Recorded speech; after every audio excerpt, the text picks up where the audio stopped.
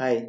Whenever we talk about random forest, we always mention something called as out of the bag error or OOB score. What is it exactly, and why do we say that only 64% of my data is actually used in training? In this example, I'll show you how OOB score is calculated and how only 64% of your data in random forest is utilized for training, and the remaining 36% can be utilized for validation. So stay tuned. All of us have seen the score called as OOB score in bagging classifiers as well as random forest. What does it exactly do? How is it equivalent to the validation set? I'll prove you with equations and derivations on how the validation set when you set OOB score equal to true is 36%.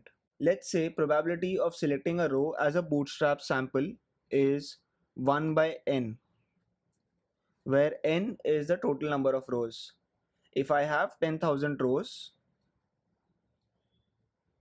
then the probability of selecting that one row, say for example row number 431, into a bootstrap sample is 1 by 10,000.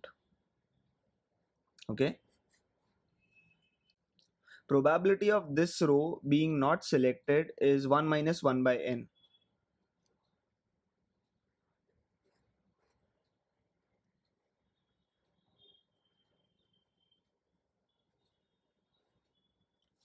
Now, as we know, the bootstrap samples are selected with replacement.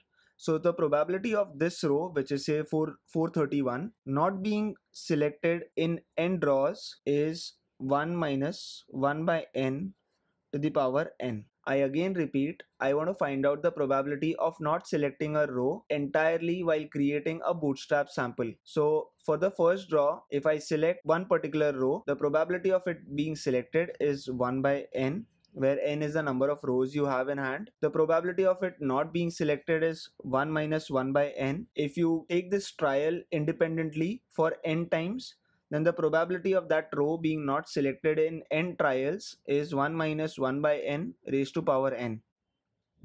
As n tends to infinity, what is the value of the limit?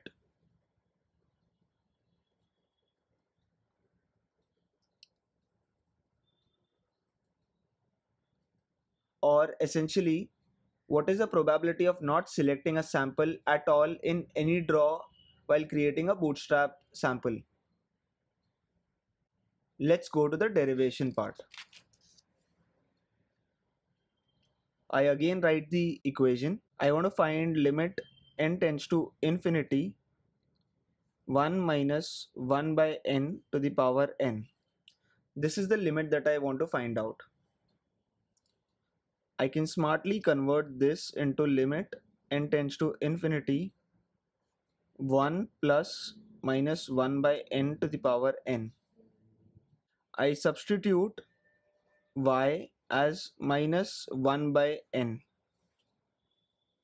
So if y is substituted as minus 1 by n, my limit would change. So from n equal to infinity to now the new limit would become y tending to 0, and this equation would become 1 plus y to the power 1 by y, and I have to calculate the y tending to 0 limit.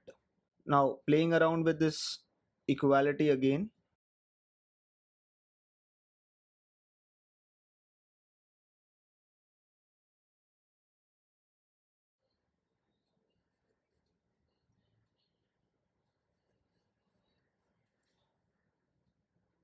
now as we know, x to the power n into m is equal to x to the power n raised to m. Okay, so limit y tends to 0, 1 plus y raised to 1 by y, again raised to minus 1 is what I have to compute the limit for. The next thing that I'll do is I'll equate y to be equal to x. So x is equal to limit y tending to 0, 1 plus y upon 1 by y. Okay, I have still kept that -1 term as it is. So if you remember, you have -1, but I'm computing the limit of this inner guy. Okay. I take log on both the sides, log to the base e. So I have ln of x equal to limit y tending to 0 ln of 1 plus y raised to 1 by y. Ln of x will be equal to limit y tending to 0 1 by x, as this guy comes here, or 1 by y, sorry, ln 1 plus y.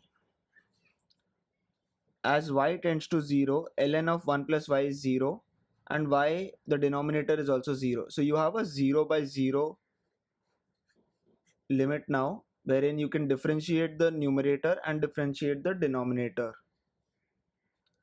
So what I can do is I can say d by dy of the numerator, which is equal to d by dy of ln 1 plus y divided by dy of the denominator, which is equal to d by dy of y.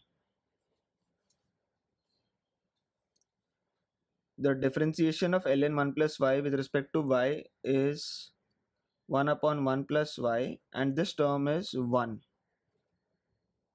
Now when you apply limit y tending to 0, if this is 0, this equation becomes 1 upon 1 plus 0, which is equal to 1. Okay.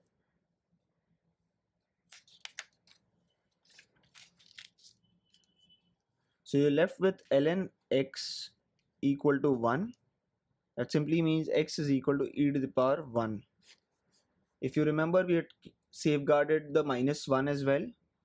So the probability of not selecting a sample in n trials is basically e to the power -1, which is 0.36. Out of 100 samples, you will have 36 samples not being selected for training. That is where you can smartly use those unused samples for your validation. That is what your OOB score tells you. If you set it to true, your training will happen on the 64 training points, and the 36 can be used for validation. This is where you can use the OOB score to validate how good your model is trained. If you do have any questions with what we've covered today, then please feel free to ask in the comment section below, and I'll do my best to answer those. If you enjoy these tutorials and would like to support them, then the easiest way is to simply like the video and give it a thumbs up. And also, it's a huge help to share these videos with anyone whom you think would find them useful. Be sure to subscribe for future videos. And thank you all for watching.